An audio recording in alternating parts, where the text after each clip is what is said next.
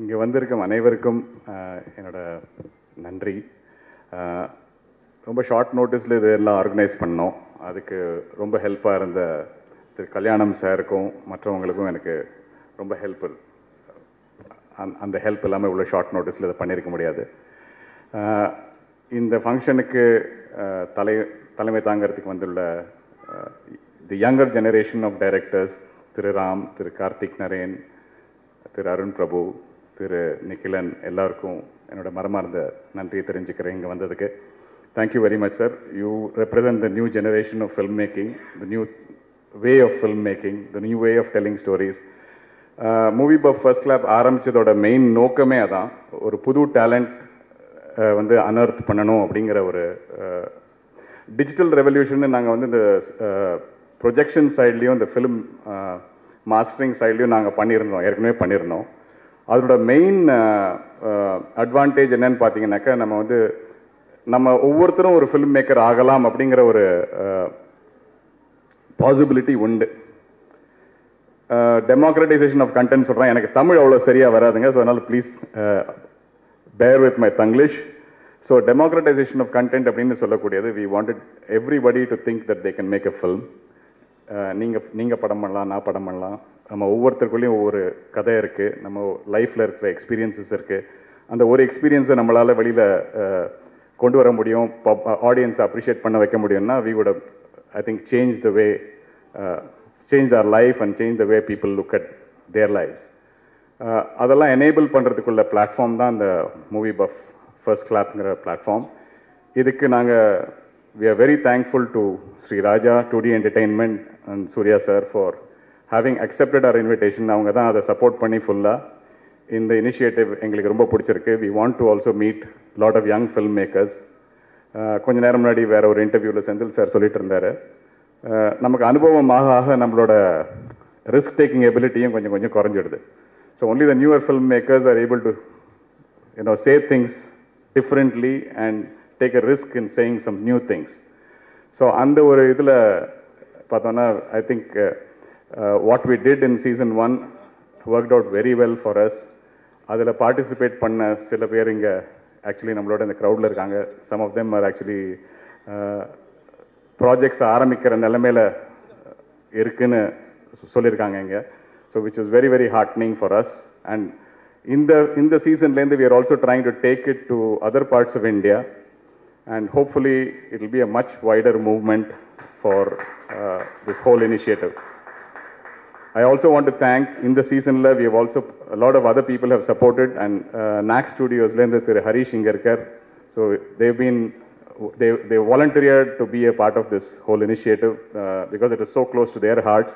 And avaloda state of the art studios also they've started, and they are willing to make the studios facilities available for some of the winners.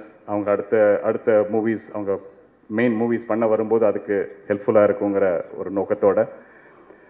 I would also like to thank, இந்த show ஆரம்பித்த போது, last season நாங்கள் ஆரம்பித்த போது கூட, there was a very young group of people who were highly motivated, who were already doing some short films. இது பண்ணிட்டு இருந்தாங்க, லிட்டில் ஷோஸ் அப்படின்னு. விக்னேஷ்னு அவரும் இங்கே இருக்கார். So he was also very instrumental in us actually thinking and taking forward this initiative. Last but not the least, I also want to thank all the press for having been here today in such numbers. உங்க மூலமா தான் இந்த வார்த்தையை public எடுத்துட்டு போக முடியும். இந்த initiative is not just for ஒரு ஸ்மால் குரூப் ஆஃப் பீப்புள் இல்லை. உங்களில் யாராவது படம் பண்ணுறீங்கன்னா கூட you are welcome to submit. It is a totally open to public. உங்ககிட்ட ஒரு கதை இருக்குன்னா அந்த கதையை சொல்லலாம். அதுவும் மூவிபஃப் first கிளாப்ல obviously it will be considered by the jurist for looking at any short listing of the movies. And finally, thanks to Anand. Anand was one of the contestants in the last this thing, and he is the person who has helped us make the current AV. Whatever the AV that you saw, the concept and the execution was done by Anand. And he's also on the verge of doing something bigger, and we wish all of them very well, with the best. I also think you might want to meet Pradeep, who is also here. Pradeep Raghunathan, last time he had participated. I think he's also here today. So he's also, I think, on the verge of doing something, the next level of movie making. So our wishes. And with that, I'd like to thank all of you and request you to popularize this as much as possible. We want a lot more participation. And the movies is not just about seeing it on the big screen. இது தமிழ்நாடு முழுக்க play ஆயிருக்கு. So it is more like நீங்கள் ஒரு படத்தை release பண்ணி உங்களோட audience reaction உங்களோட ஐடியாவுக்கு எப்படி ரியாக்ஷன் வருதுங்கிறத புரிஞ்சுக்கிறதுக்கு it's an excellent platform. And for that I want to thank all the Cube theatre members of ours who have so kindly accepted. அவங்களோட encouragement இல்லாமல் இது பண்ணவே முடியாது. இவ்வளோ 170 தியேட்டர்ஸில் வெரி ப்ரைம் தியேட்டர்ஸில் இந்த கண்டென்ட்டை ரன் பண்ணுறது அப்படிங்கிறது is I think just thanks to all of them. Wishing all the next season participants all the best and looking forward to all of your assistance in making this grand success. Thank you very much. அந்த short film பேர் ஆடடா கலத்தே அப்படின்னு சொல்லிட்டு ஒரு ஈழத்து போராளி பற்றி ஒரு short film. So அந்த எக்ஸ்பீரியன்ஸ் தான் எனக்கு என்னோட 2 பெரிய மென்டர்ஸ் அவங்கள எனக்கு இன்ட்ரடியூஸ் பண்ணி விட்டுச்சு. அதுக்கப்புறம் அது பண்ணதுக்கப்புறம் தான் சரி நம்ம சினிமா தான் பண்ணணும் அப்படிங்கிற ஒரு கான்ஃபிடென்ஸ் இல்லைனா சரி இப்படி தான் போகுது அடுத்த வருஷங்கள் அப்படிங்கிறது அதில் தான் கிடச்சிது. ஆனால் அதுக்கப்புறம் என்னோட ஷார்ட் ஃபிலிம் எக்ஸ்பீரியன்ஸ் அதுக்கப்புறம் நான் ஒரு 3-4 இயர்ஸ் கழிச்சு பெயல் மணக்கும் பொழுதுன்னு இன்னொரு ஷார்ட் ஃபிலிம் ஸ்கிரிப்ட் எழுதிட்டு எங்கள் ஃபாதர்கிட்ட காலேஜில் போயிட்டு அவர்கிட்ட படிக்கிறதுக்கு கொடுத்தேன். நான் இதை எடுக்கலாமா அந்த மாதிரி சொல்லிட்டு அவர் திஸ் இஸ் கிச் அந்த மாதிரி சொல்லிட்டாரு. கிச்சுனா என்ன? கிச்சுனா கலை குப்பை இல்லைனா குப்பை கலை. அது பண்ணுறதுக்கு இந்த மைய நீரோட்ட சினிமா இல்லைனா மெயின் ஸ்ட்ரீம் ஃபிலிம்ஸ் இருக்குது. ஷார்ட் ஃபிலிம்ங்கிறது ஒரு ரெஸ்யூமே இல்லைனா ஒரு கரிக்குலம் விட்டு இல்லைனா ஒரு ஸ்டேட்மெண்ட் ஆஃப் பர்பஸ் அது கிடையாது. ஷார்ட் ஃபிலிம் அது ஒரு கேன்வாஸ் வேறு, அதோட ஃபார்ம் வேறு. ஸோ அதுக்கு இன்னும் டெலிபரேட்டாக இன்னும் டைரெக்டாக இன்னும் எனக்கு இந்த ஃபிலிம் லாங்குவேஜோட டாமினன்ஸ் இன்னும் அதிகமாக வேணும். நீ படம் வேணாம் பண்ணி ஷார்ட் ஃபிலிம்லாம் பண்ணுறது அந்த மாதிரி சொன்னார். அதுக்கப்புறம் ஷார்ட் ஃபிலிமே நிறுத்தியாச்சு. தொடர்ந்து ஷார்ட் ஃபிலிம்ஸ் பார்த்துக்கிட்டே தான் இருக்கிறேன். ரொம்ப ரொம்ப இன்ட்ரெஸ்டிங்கான ஒரு இனிஷியேட்டிவாக இருக்குது. ரொம்ப ஹாப்பியாக இருக்குது. லைக் அருண், உங்களோட ஃபர்ஸ்ட் பிட்ச் அருவியை நீங்கள் முத பிட்ச் பண்ண அனுபவம் ஏன்னா எல்லா ஃபில்ம் மேக்கர்ஸ்க்குமே அது ஒரு மார்க்கெட்டிங் பர்சன் டக்குன்னு வந்துடுவார், இந்த கதையை எடுத்துகிட்டு போய் விற்கணும். ஸோ ஒரு 1 பேஜ் சினாப்சிஸ் ரெடி பண்ணியிருந்தோம். அதாவது படத்தோட கதை அந்த மாதிரி இல்லாமல் படத்தை பார்த்துட்டு எல்லாருக்கும் என்ன தோணும், என்ன மாதிரி படம்னு அவங்க வெளியில் போய் சொல்லுவாங்க, அப்படி அந்த மாதிரி ஒரு 1 பேஜ் சினாப்சிஸ் ரெடி பண்ணியிருந்தோம். அது சினிமாட்டோகிராஃபர் சக்தி சரவணன் சார்ட்ட அது நிறைய பேர்கிட்ட கொடுத்துருந்தேன். அவர் பிரபு சாருக்கு அது ஃபார்வர்ட் பண்ணியிருந்தார். அவர் உடனே அது படித்த உடனே கதை சொல்கிறதுக்கு வாங்க அப்படின்னு சொல்லிட்டு கூப்பிட்டாரு. அப்புறம் ஒரு 3 ஹவர்ஸ் போயிட்டு ஃபுல் நரேஷன் ஒரு பர்ஃபார்மன்ஸ்லாம் பண்ணிட்டு அடுத்த நாள் உடனே அவங்க சைன் பண்ணலாம் அந்த மாதிரி சொல்லிட்டாங்க. ஷார்ட் ஃபிலிம்ஸ், ஃபீச்சர் ஃபிலிம் எடுக்கிற எல்லா டைரக்டர்ஸுமே திரும்ப ஷார்ட் ஃபிலிம் ஒரு ப்ளே கிரவுண்ட் மாதிரி போய் அங்கே தனக்கு பிடிச்சதை எடுக்கணும்னு நினைப்பாங்க. ஏன்னா அங்கே யார் ரோல் உட்கார போகிறா, இது எல்லா தியேட்டர்லையும் எப்படி ரிசீவ் ஆகுன்ற அந்த ஒரு கவலைலாம் இல்லாமல் எழுத்துக்கு முக்கியத்துவம் கொடுப்பாங்க. ஸோ நீங்கள் அந்த குறும்படங்களுக்கான இனிஷியேட்டிவ் எப்படி பார்க்குறீங்க? மூவி பஃப் 2வது முறை சீசன் 2 அதனை தொடர்ந்து நீங்கள் முத உங்கள் ஸ்கிரிப்டை பிட்ச் பண்ண அந்த அனுபவம்? இல்லை, எனக்கு ஸ்கிரிப்ட் பண்ணும்போது எந்த தயக்கம் இருந்ததில்லை. ஷார்ட் ஃபிலிம் அப்போது ஆல்ரெடி விஸ்காம் படிச்சுட்டு அப்புறம் படத்தில் ஒர்க் பண்ணிவிட்டு கொஞ்சம் கொஞ்சமாக வந்தேன். எனக்கு ஃபஸ்ட்டு ஸ்கிரிப்ட் இது வரைக்கும் பயங்கர கான்ஃபிடண்ட்டாக இருப்பேன். ஸோ எல்லாருக்கும் ஸ்கிரிப்ட் பிடிக்கும், பட் அது பண்ணுறதுக்கு இது பண்ண முடியுமான்ற ஒரு டவுட் இருக்கும் எல்லாருக்கும். ஸோ அதனால் வேறு கதை பண்ணி கொடுங்கன்னு சொல்லி கேட்பாங்க. ஸோ அப்படி தான் எல்லாருக்கும் போயிட்டு இருந்தேன். கடைசியாக டைம் எடுத்துகிட்டே இருந்தாலும் இன்னொரு கதை பண்ண ஆரம்பிச்சு, அதுதான் குரங்கு பொம்மை. ஸோ அதனால் எனக்கு ப்ரொடியூசர்கிட்டையோ எங்களோட ஆர்டிஸ்ட்கிட்டையோ எந்த இது வரைக்கும் இஷ்யூ இருந்ததே இல்லை. கதை பண்ண பிடிச்சிருந்துச்சு, படம் பண்ண கூட்டவும் பட மாட்டேன், அவ்வளோதான். கார்த்திக், அந்த உங்களோட ரூட் எல்லாருக்குமே தெரியும், அந்த உங்களோட பேக்ரவுண்ட் ஸ்டோரி எல்லாருக்குமே தெரியும். நிறைய பேருக்கு அது ஒரு இன்ஸ்பிரேஷனையும் கொடுத்துக்கிட்டு இருக்கு. ஸோ ஒரு ஷார்ட் ஃபிலிம் டு ஃபீச்சர்ன்ற டிரான்சிஷனுக்கு நடுவில் இந்த மாதிரியான எவ்வளோ இனிஷியேட்டிவ்ஸ் பிரோஜனமாக இருக்குது அப்படின்றது, what do you feel about that? And of course your first ever pitching a story to a production house. எல்லாருக்கும் வணக்கம். ஸோ நான் வந்தோடனே சார்கிட்ட சொல்லிட்டு இருந்தேன், சார் ஒரு 2 இயர்ஸ் முன்னாடி இந்த ஈவெண்ட் இருந்தால் நானும் கண்டிப்பாக அப்ளை பண்ணியிருப்பேன். ஏன்னா ஒரு short film மேக்கருக்கு end of the டே ஒரு ப்ரொடியூசர் கிட்ட போய் உட்கார்றது தான் அல்டிமேட் ப்ரைஸ். என்னதான் இருந்தாலும் நம்ம ஒரு கேஷ் ப்ரைஸ் மாதிரியோ ஆர்எல்ஸ் நம்ம ஒரு பொருள் மூலமாக என்ன கொடுத்து ஈடாகாது. ஸோ அது ஒரு நல்ல நோபலான ஒரு பிளாட்ஃபார்ம் அண்ட் நோபலான ஒரு அட்டெம்ப்ட். அண்ட் நீங்கள் சொன்ன மாதிரி எனக்கு அந்த வாய்ப்பு தான் கிடைக்கல. ப்ரொடியூசர்கிட்ட வந்து பிச் பண்ணுற அந்த இது கேட்டிங்கல்ல, அது வந்து ஆக்சுவலாக கிடைக்கல எனக்கு. பட் என்னென்னா இப்போ நிறைய பேர் ஷார்ட் ஃபிலிம்ஸை வந்து ஒரு ஸ்டெப்பிங் ஸ்டோனாக பார்க்காம அதையே வந்து ஒரு தனி கிராஃப்டாக வந்து பார்க்குறாங்க. இன்ஃபேக்ட் நான் நிறைய இடத்துல சொல்லியிருக்கேன், ஃபீச்சர் ஃபிலிம்ஸ் பண்ணாலுமே எனக்கு வந்து இன்னும் ஷார்ட் ஃபிலிம்ஸ் பண்ணணுங்கிற ஆசை வந்து நிச்சயமாக இருக்குது. ஸோ ஃபியூச்சரில் வந்து கண்டிப்பாக பண்ணணுங்கிற ஆசை இருக்குது. ஏன்னா ஒரு ஃபீச்சர் ஃபிலிம்னு வரப்போ அதுக்குன்னு சில ரெஸ்ட்ரிக்ஷன்ஸ் இருக்கும் அண்ட் நிறைய விஷயங்கள் வந்து பார்க்க வேண்டியதாக இருக்கும். சரி, இது மெயின் ஸ்ட்ரீம் ஆடியன்ஸ்க்கு வந்து எப்படி கேட்டராகும், நிறைய விஷயங்கள் இருக்குது. But short ஃபிலிம்ங்கிறது it's a craft by it self. அதுக்குன்ட்டு நமக்கு எந்த ஒரு ரெஸ்ட்ரிக்ஷன்ஸுமே கிடையாது. We can just go all out.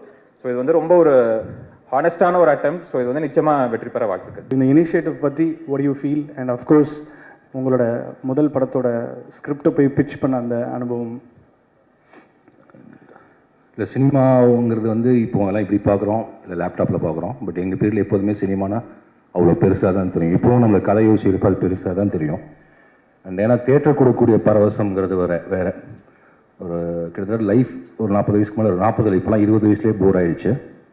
ஏன்னா ஒரு ஃபஸ்ட் கிஸ்ஸில் இருக்கக்கூடிய எக்ஸைட்மெண்ட், இல்லை ஃபஸ்ட் ட்ரெயினோட எக்ஸைட்மெண்ட், இந்த எக்ஸைட்மெண்ட்டை கொடுக்கக்கூடிய ஒரே இடமா இன்னும் எனக்கு தேட்டர் தான் இருக்குது. அந்த சவுண்ட் சிஸ்டம், அந்த கருப்பு ரூம், அதில் ஒரு கைதட்டக்கூடிய பார்வையாளர்கள், அதில் பார்க்கக்கூடிய அந்த பெரிய ஒயிட் ஸ்க்ரீனில் பார்க்கக்கூடிய இமேஜஸ். ஸோ எல்லா டைரக்டருக்குமே அவங்களுடைய படத்தை அப்படி ஒரு ஸ்க்ரீனில் பார்க்கணுங்கிறது தான் பெரிய கனவாக இருக்கும்னு நினைக்கிறேன்.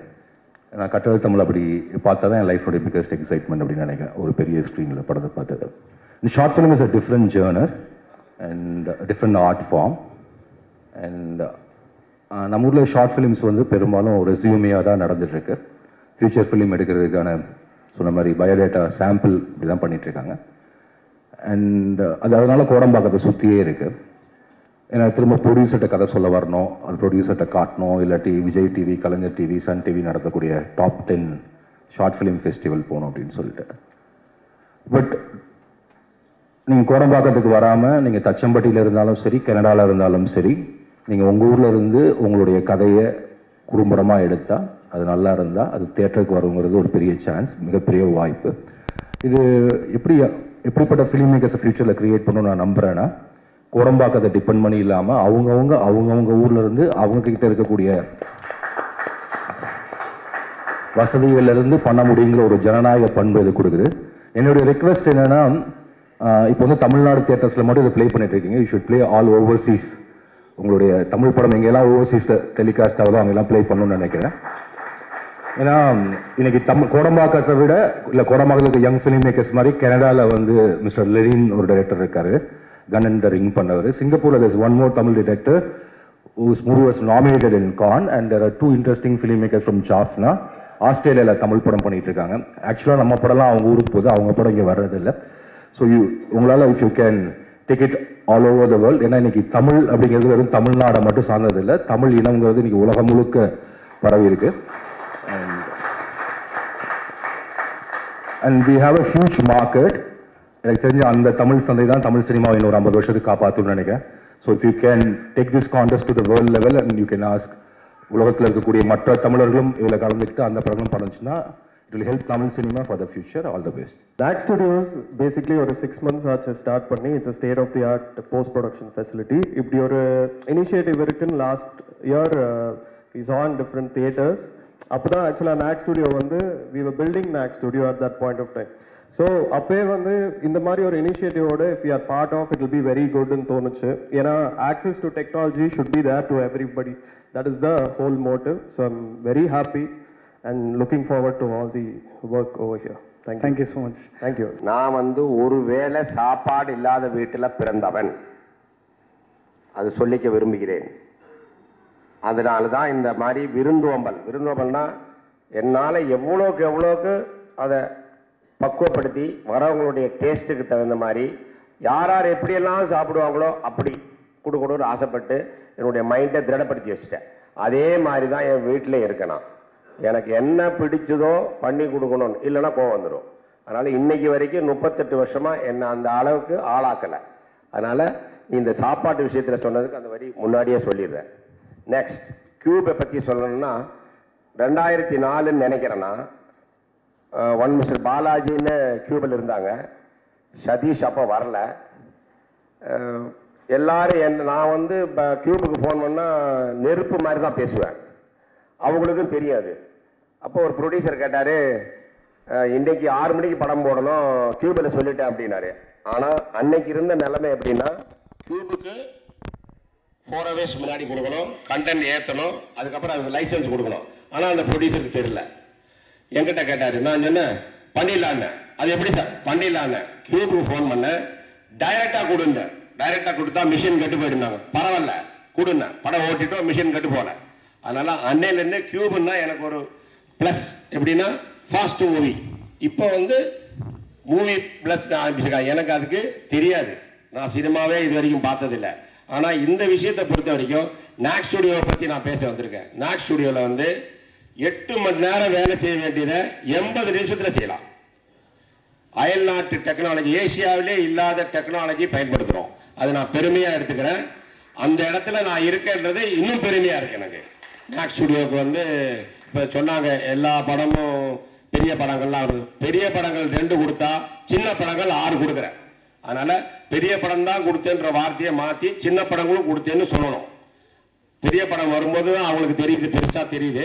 சின்ன படங்களுக்கு நான் கொடுக்குறேன்றது வந்து முன்னாடியே அப்படி தான், சின்னவங்களுக்கு கொடுக்கணும், அப்புறம் தான் பெரியவங்களுக்கு கொடுக்கணும். நடுவில் பெரியவங்க 2 பேர் கொடுத்துருவேன். இப்போ வந்து என்ன சொல்லியிருக்காங்கன்னா, ரஜினி சார் படம் கொடுத்துருக்கேன்னு இப்படி ஒரு சின்ன கோடு போட்டார். அதனால் நன்றி. நரேஷன் கேட்டோம். அதில் இன்ஃபேக்ட் அரவிந்த் சார் வந்து ஒரு சின்ன ஹிண்ட் மட்டும் கொடுத்துட்டு போனார். இந்த ஏவி இப்போ பண்ணியிருக்காரு மிஸ்டர் ஆனந்த் ஒரு லைன் சொல்லியிருக்காரு. He is developing on it. Hope will be able to move forward on that. Association with Real Image has been excellent. And அந்த டீம் வந்து ரொம்ப எஃபிஷியன்ட் டீம். மூவி சைடில் பார்த்துருக்கோம், லாஸ்ட் மினிட்ல பல தொல்லைகள் கொடுப்போம். கண்டென்ட் வந்து லாஸ்ட் மினிட்ல போய் சேரும், உடனே நைட்டே அதை வந்து ப்ராசஸ் பண்ணணும். அவங்கெல்லாம் எப்படி தூங்குறாங்களா இல்லையா, எத்தனை ஹவர்ஸ் வேலை பார்க்குறாங்க அப்படின்றதே வந்து நமக்கு ரொம்ப ஆச்சரியமாக இருக்கும். ஏன்னா ரிலீஸ் டைமில் அவங்களுக்கு வந்து every week they will have release.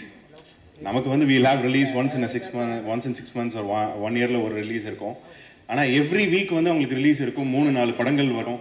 அது எல்லாத்துக்குமே வந்து இந்த மாதிரி எப்படி அவங்க மேனேஜ் பண்ணுறாங்கன்றது வந்து பிரமிப்பாக தான் இருக்கும். ஸோ அந்த டீமோட ஃபர்ஸ்ட் டைம் வந்து வென் ஜெயேந்திரா சார் செட் இந்த மாதிரி ஒரு இனிஷியேட்டிவ் எடுக்கிறோம், அது வந்து 2D கேன் யூ அசோசியேட் அப்படின்னு கேட்கும்போது immediately we jumped into it and such a wonderful team. We are very happy to be associated with them. And now Ram sir தலைமையில் இங்கே இருக்கிற யங்ஸ்டர்ஸ், டைரக்டர்ஸ், ஜூரி மெம்பர்ஸ், இந்த சீசனும் வந்து it's going to be a very good season அப்படிங்கிறதுல வந்து எனக்கு டெஃபினட்டாக நம்பிக்கை இருக்குது. இந்த பார்ட்டிசிபென்ட்ஸ், சீசன் 2 பார்ட்டிசிபென்ட்ஸ் எல்லாருக்குமே வந்து அட்வான்ஸாக என்னுடைய வாழ்த்துக்களை தெரிவிச்சுக்கிறேன். This is going to be a different platform for you and it's a dream come true. ஒரு ஷார்ட் ஃபிலிம் பண்ணி நம்ம வந்து அது யூடியூப்பில் போட்டு அது எவ்வளோ வியூஸ் வருது, எப்படி ப்ரொமோட் பண்ணுறது அப்படிங்கிற விஷயங்கள்லாம் தாண்டி தியேட்டரில் உங்கள் படங்கள் வந்து இந்த 5 படங்கள் செலக்ட் பண்ணுற படங்கள் இந்த மார்ச் டு ஏப்ரல் ஒரு 5 weeksல ஒரு வாரம் ஒவ்வொரு படம் வந்து ஸ்க்ரீன் பண்ணுவாங்க. லாஸ்ட் டைம் வந்து இட் வாஸ் 150 screens. இந்த தடவை இதை டபுள் பண்ணுறோம் அப்படின்னு சொல்லி அரவிந்த் சார் சொல்லியிருக்காங்க. So also they are going to extend இப்போ தமிழ்நாடுல மட்டும் ப்ளே ஆகிட்டு இருந்தது, ஆல் இண்டியாவும் பண்ணுவோம், அதுக்கு உண்டான முயற்சிகளும் நடந்துட்டுருக்கு. நன்றி. ஃபர்ஸ்ட் ரவுண்ட் வந்த ஃபிலிம்ஸ் எல்லாம் ஃபென்டாஸ்டிக்காக இருந்துச்சு. ஸோ இந்த தடவை அதோட பெட்டர் ஃபிலிம்ஸ் வரும்னு ஹோப் பண்ணுறோம். அண்ட் நிறைய பேர் இந்த தடவை பார்ட்டிசிபேட் பண்ணுவாங்கன்றதும் ஹோப் பண்ணுறோம். நீங்கள் எல்லோரும் வந்ததுக்கு ரொம்ப நன்றி. And thank you to 2D Entertainment, NAC Studios and all the press that has come here. Thank you very much.